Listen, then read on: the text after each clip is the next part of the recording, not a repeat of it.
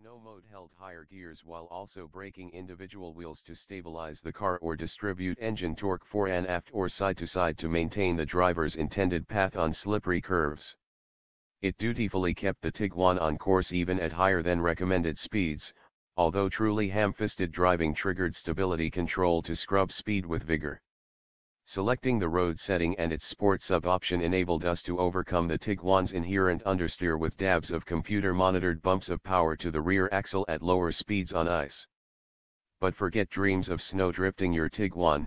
Stability control can be fully defeated only in the off-road setting, where slower throttle response made it more difficult to trick the 4Motion system's brain into sending power to the rear axle.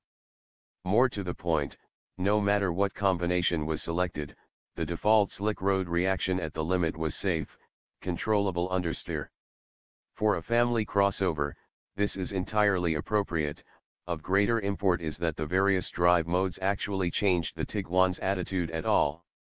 Through it all, we weren't left wanting for more power from the turbocharged 2.0-liter engine.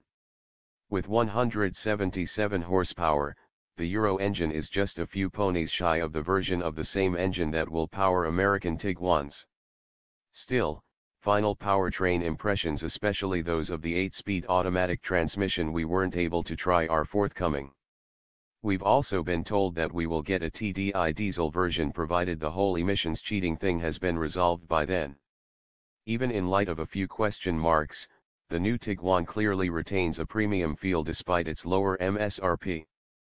Let's just hope the Americanized version we drive on solid pavement can maintain that impression with its unique component set and extra mass.